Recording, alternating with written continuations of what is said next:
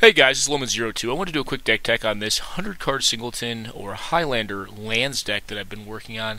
I don't know how great the deck is. I'm trying to build it as well as it can be built.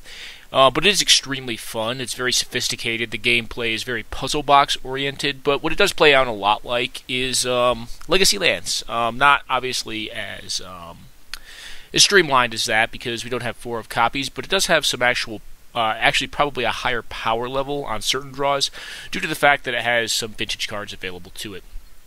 So I'm going to skip the 28 here. This is just a mana base with tons of fetches and maybe some standouts like Mystic Confluence and City of Brass.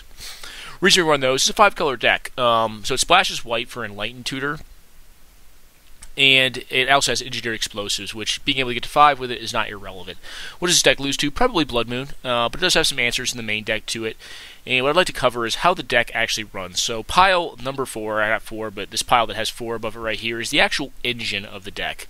The engine itself really does not require Life from the Loam, although it is preferred. But once you get these 3 cards online, if you're on the most creative sort, you can tell that you can have infinite mana and infinite life. What that means is you can generally, with the fetch lands, fleece every single land out of your deck, gain arbitrarily infinite life, and stay alive forever. But at the end of the day, how you actually win is going to be through this pile that says 6 right here that I'm highlighting, that has Mana Vortex, Punishing Fire, Grove of the Burn Willows for Punishing Fire, which with the engine itself is a net life neutral loss for you as the player of it, and for your opponent it's a net loss of 1 life every time, but you can loop it infinitely once you have the engine turned on. Barbarian Ring is probably the least sophisticated win con, but probably one of the easier ones to get online, as well as Dark Depth. So I've actually yet to kill with Molten Vortex. Typically speaking, this deck is either going to kill with Dark Depth's Thespian Stage combo because it's very easy to get, and we'll kind of show you some of the ways we get into that, and Barbarian Ring, because this deck, because of the Loam engine, which is one of the things that it generally almost always wants to have online, probably before even the engine itself, the complete engine of Crucible, Zurin, Orb, and Fastbond.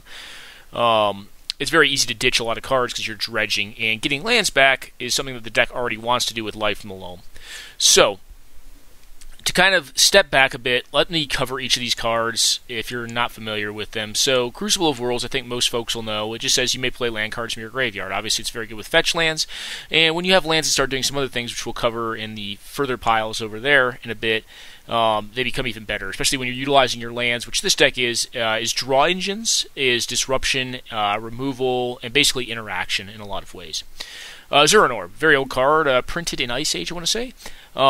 Sacrifice a land, gain 2 life. So, once you have Fastbond in play, which says you can play any number of lands on each of your turns, whenever you play a land after the first one, take a damage. So there are some interesting combos with this card in this deck. One, if you have this entire engine online, you're only losing 1 life for every 2 life gain when you sacrifice it. You can bring a land back and make more mana with it, which gives you an arbitrarily infinite amount of mana and an arbitrarily infinite amount of life, which means you could just fireball them out if that's what you had in the deck. Obviously, we didn't go that way with the deck. I think having like a cheesy fireball in here is at least interesting, but I don't think I would want to go that route. One of the ways I may go, if I wanted to go the fireball route, would actually be Conflagrate, which I believe, if the board will move over, is actually still sitting in here. Conflagrate is interesting because if you continue to use the infinite mana generation of the loop, you can basically just pick up every land card in your deck, put it in your hand with Life from the Loam, and then pay red, discard all the lands in your deck, and fireball them out, and that can be cast from the graveyard, which means that dredging it or ditching it in the yard is not a big deal. But I haven't gone that route. It's just something I've been experimenting with. So that's how the deck wins, and that's how it generally works. Some cool combos with Fastbond as well. Very old card, you see it in Legacy lands, Glacial Chasm. If you have this in play, it actually means you can just utilize Fastbond indefinitely without taking any damage from it, because Fastbond was written in an older time. It was in the initial release of Magic, where it says you don't lose life, but you just take a damage. So because Glacial Chasm says prevent all damage that will be dealt to you, you can just do this infinitely. Now, keep in mind that if you're using fetch lands to accrue infinite value off Crucible, you're paying 1 life on those because they were printed in a newer time under probably a more discerning design, or more discerning eye for design and fair play of cards. So you're still going to lose life when you're doing that, or if you're putting shock lands into play like Blood Crypt, that's a pay 2 life effect as well. So that's the engine. What you have here, in this first pile of non-lands, Exploration, Mox Diamond, just some acceleration. I tend to find that if you're able to get out there early, and often it tends to be better for you, because the deck is not extremely fast. Although, I will say this, the deck has a very high upside power level. This is probably one of the few decks in a 100-card format that can actually win on turn 1.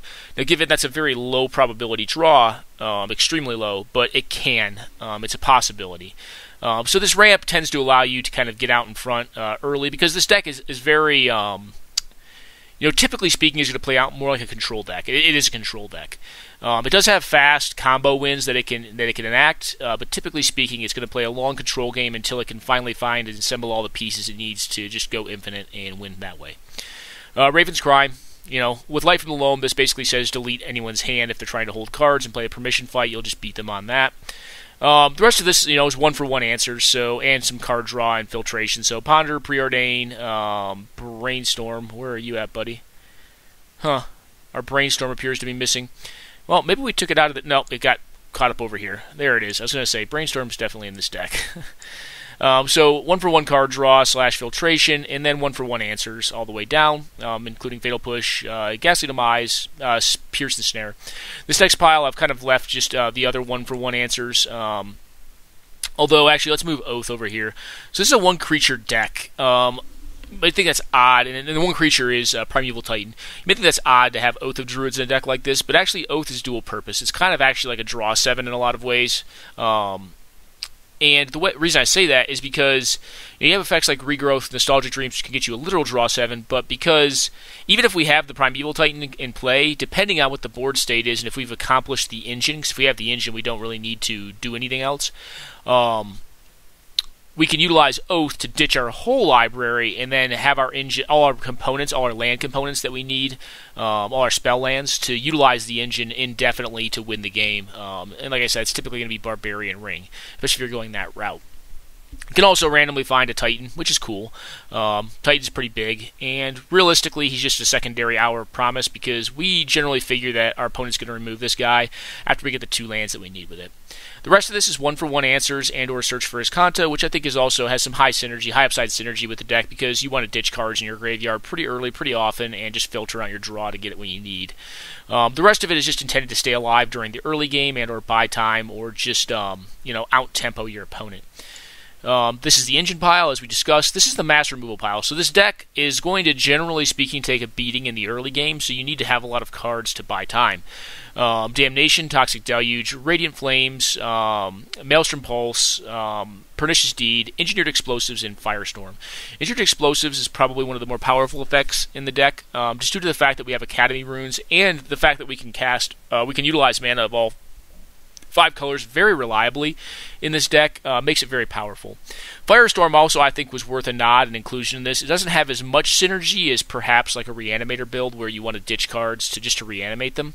However, when you're utilizing Life in the Loam, cards like Firestorm tend to be a lot more powerful. That's also why you'll see draw engines like Bazaar Baghdad in this deck, because typically speaking, if you have Life in the Loam done at a certain turn, ditching 3 cards to draw 2 real cards, like ditching 3 land cards to draw 2 real cards, is actually not a bad deal. And Bazaar can actually also protect Life from the Loam from graveyard hosers or graveyard disablers.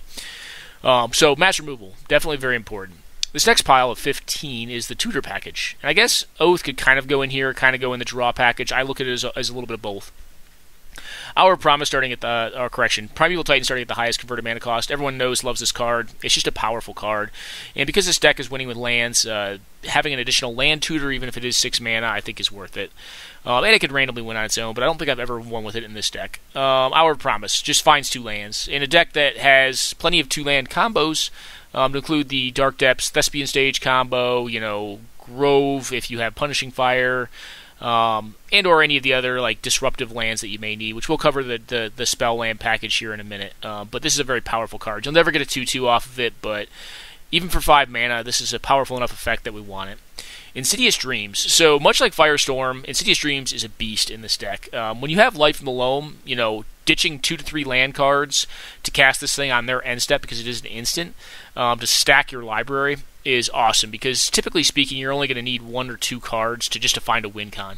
Or if you're sharp, you can find something like Wheel of Fortune and then stack like 1 to 2 remaining combo pieces you need, and then Insidious Dreams, draw into on their end step, draw into Wheel of Fortune, wheel your hand, which should be pretty depleted at that point, and draw into two of the 3 components required for the engine. So I think the card's extremely powerful.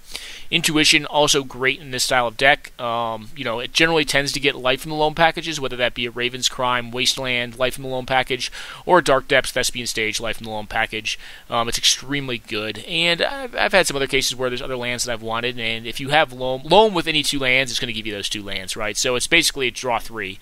It's an Ancestral Recall for 3 mana, which is good enough.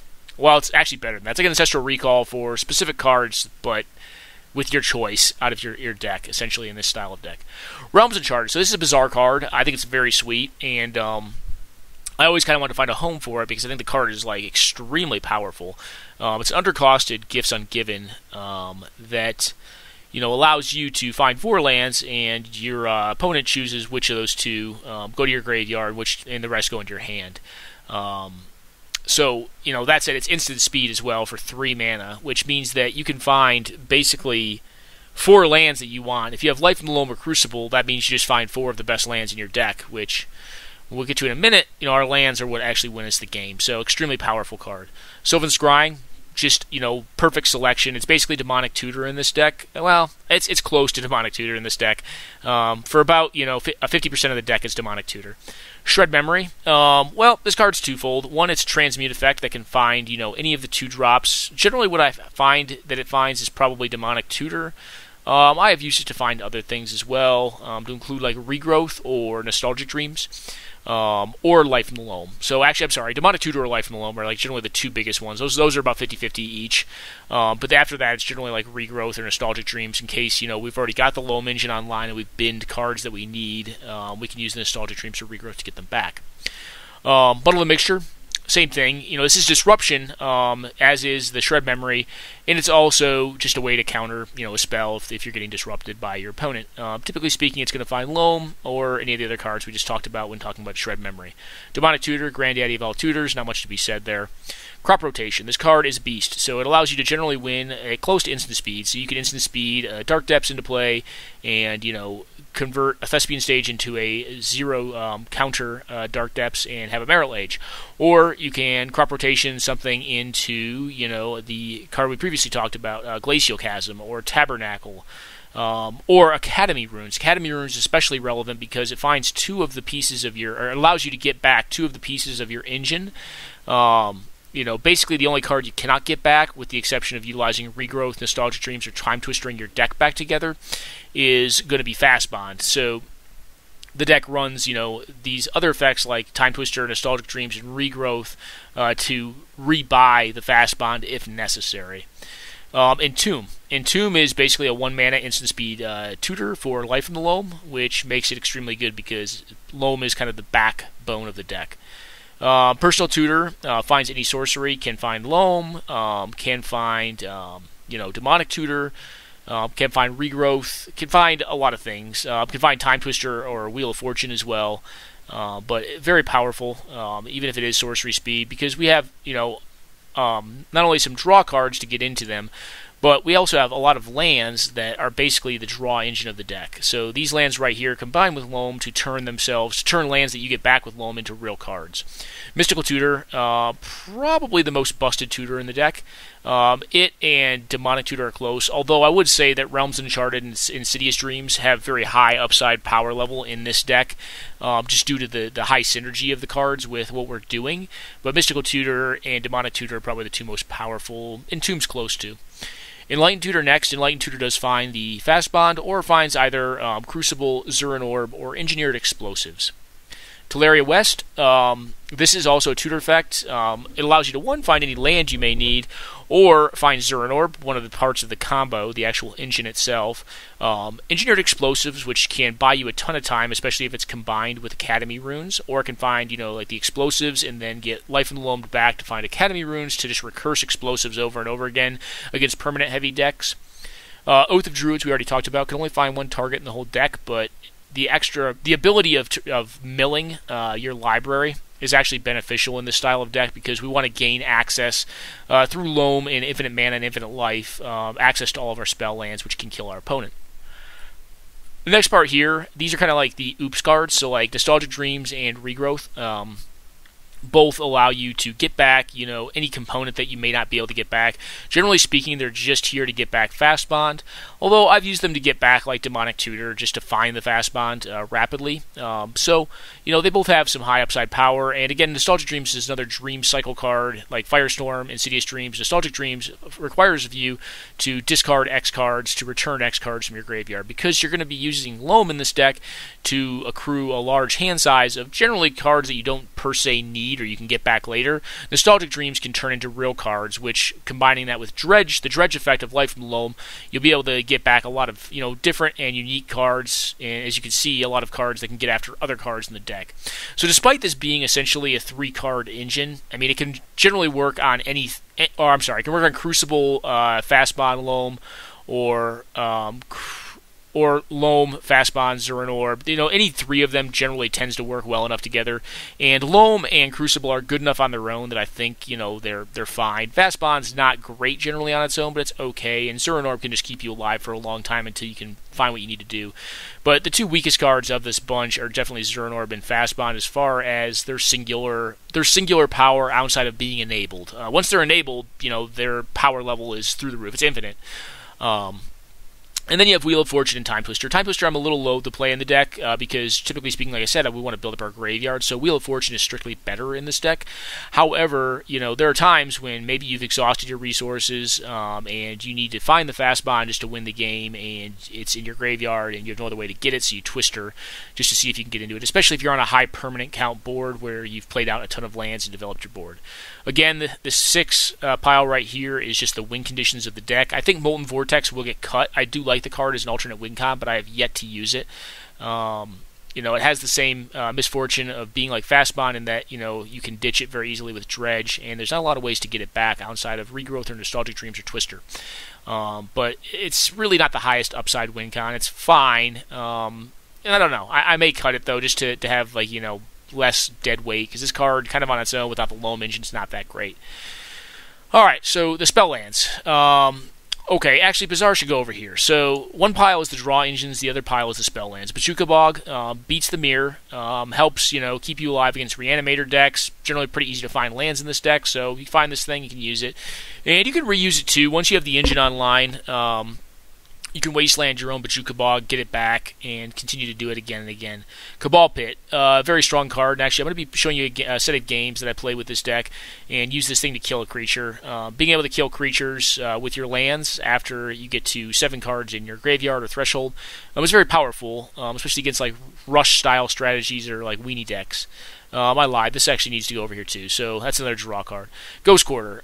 So if you have the engine online, this means you can strip mine every single land inside an opponent's deck. You can basically cast Mana Severance if they choose to continue to play basic lands, which is very powerful. Glacial Chasm allows you to stay alive basically forever. Once the engine's online, they're not going to be able to damage you outside of throwing instant speed burn at you when you sacrifice this thing during your upkeep. But once you replay it with the engine online, then they go back into lockdown and you can't be damaged anymore. Maze of Ith buys tons of time against decks that rely on generally decent sized threats. It's very good.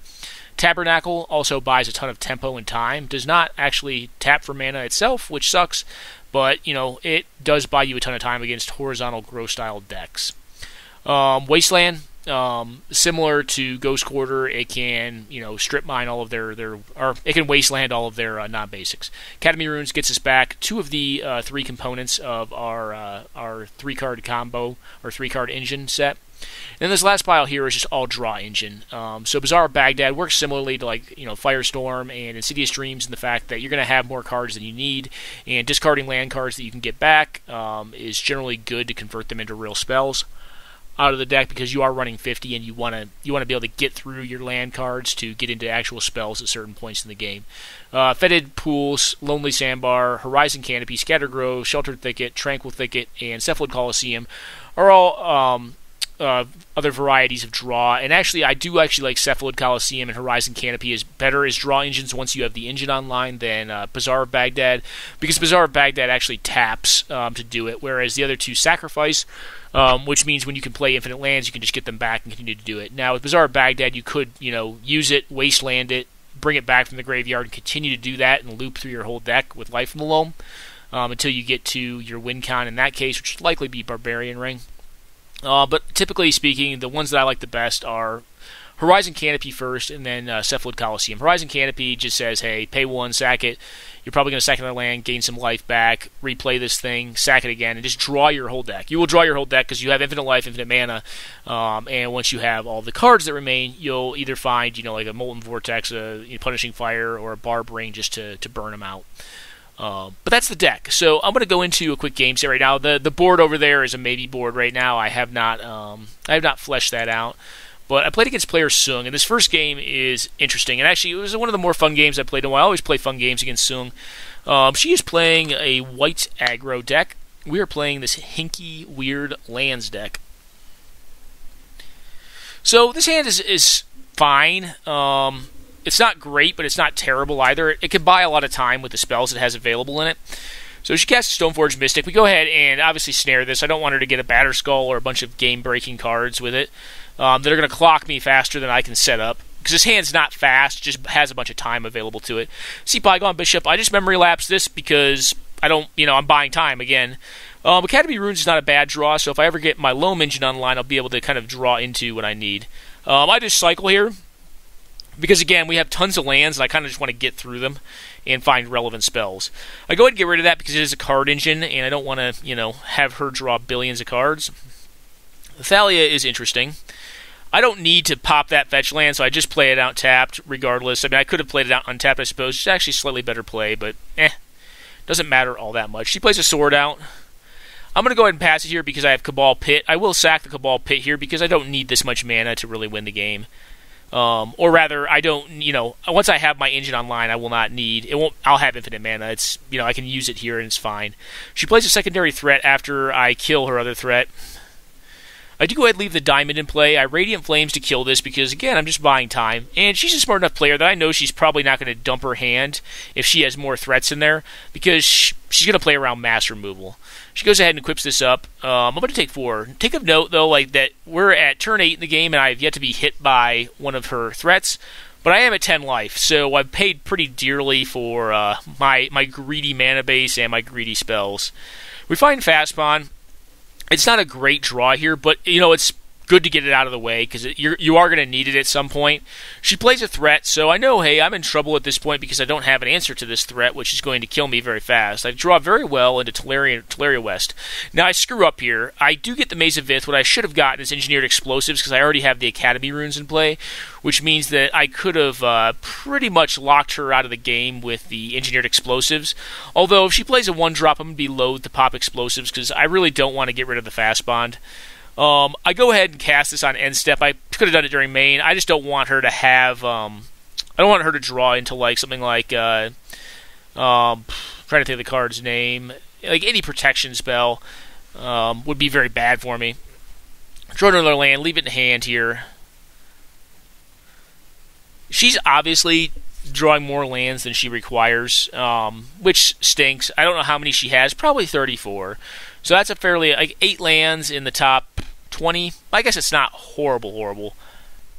Alright, so swords are fine by me. They're not really a big threat because she only has 1 threat, and Maze is going to keep that in check.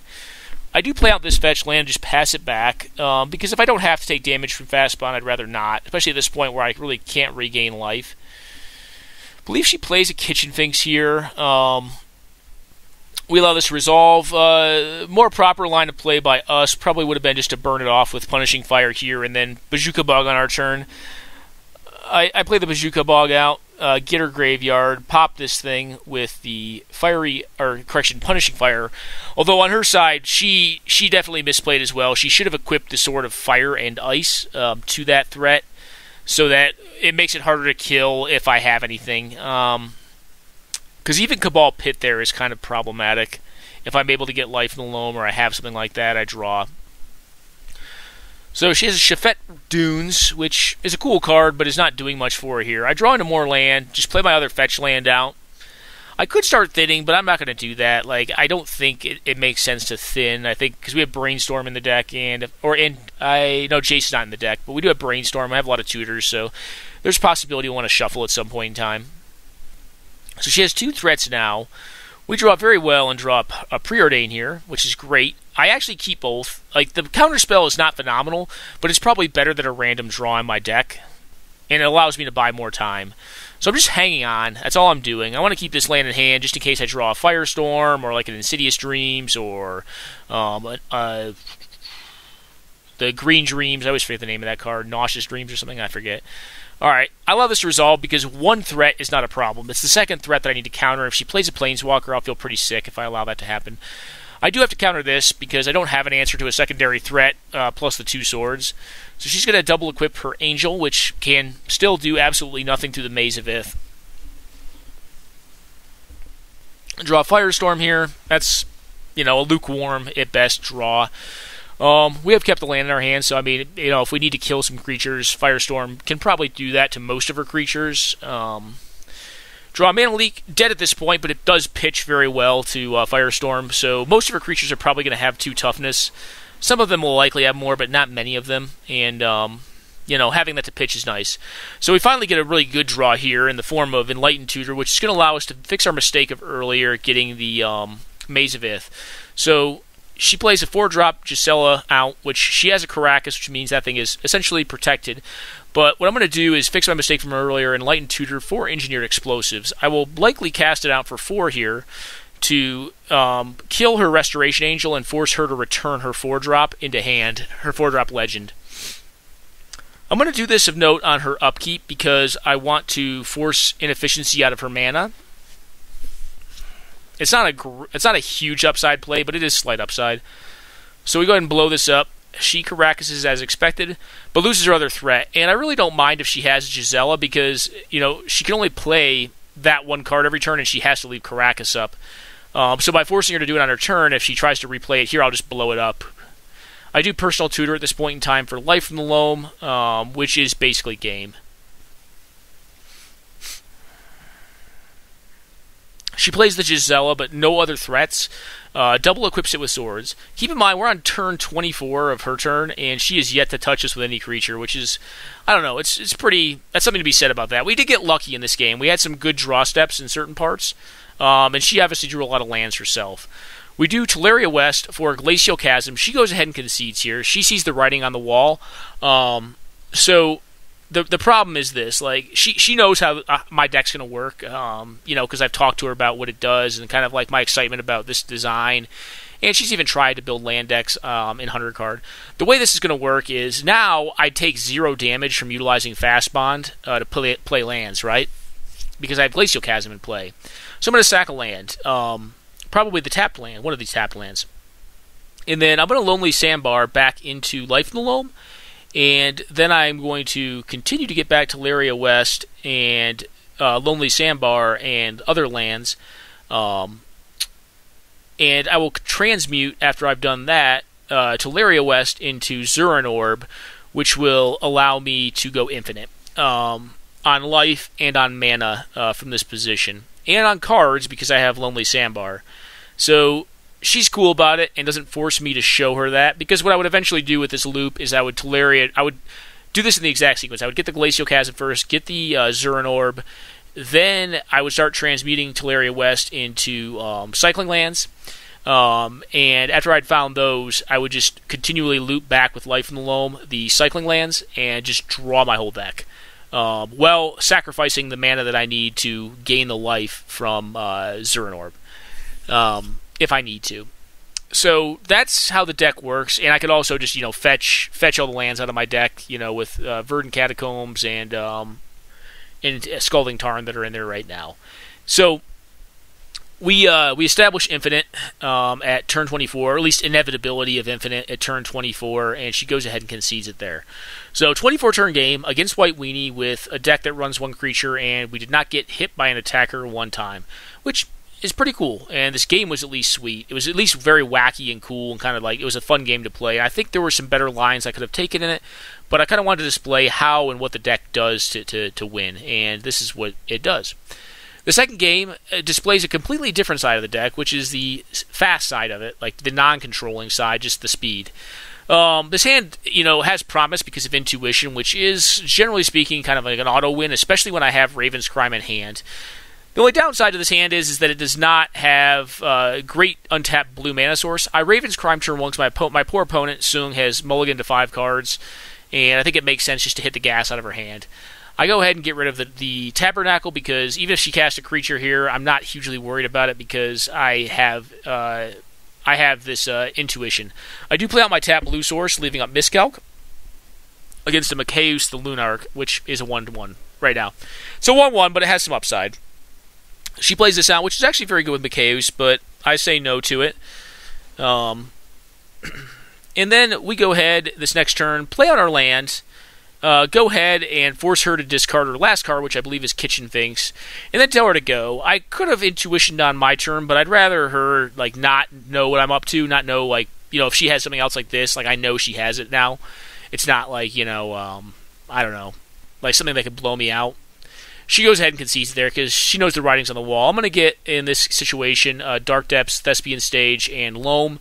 And with that, plus Raven's Crime, the game is over. She's not going to be able to hold cards in her hand, and she's going to be staring down a 2020 that, even if she does manage to kill with Swords to Plowshares or Path to Exile, I will get back inevitably and slowly. Another thing I could have done is just gone for some disruption lands, but Hour of Promise, because I guess what I meant is I could have gone for some disruption cards because Hour of Promise could get me the combo as well on the following turn. But I'd probably just go as fast as I can here and just get both those cards with Loam just so I can win. But that's the fast side of the deck. I mean, it's basically a turn 5-6 kill.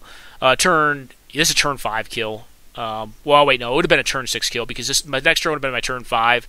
Would have had one of them play, or it would have been 7. It's not extremely fast, but it shows you that the deck does have combo ounce to rapidly win and punish. And this could have been faster if we'd taken a separate line that did not involve Ravens criming my opponent, and I had played out the Lonely Sandbar on the first turn. We could have expedited this process probably by a turn, but I think it was still smart to Ravens crime them, given that they'd mulligan to 5. I think that was probably the right line because it just reduces their resources that much more. And, for us, discarding lands is not really a bad thing because eventually this will happen when we get intuition and we'll just loam them to death. So, this is 100 card lands. I hope you guys enjoyed this video. I wanted to share it with you because I think the deck's very cool and I put a decent bit of time into kind of, developing it. And I think it's, better than you'd think. It's probably a tier 2 deck. Could it win a tournament? Possibly. What is it good against? Control? Not bad against mid-range. This version is tuned to beat aggro. Where does it struggle? Against extreme speed decks, like Red Deck Wins, I think would be a problem matchup for it. And then Blue-Red Moon, any deck that's running Blood Moon back to basics, is probably just going to wreck it because it doesn't even run basics in it.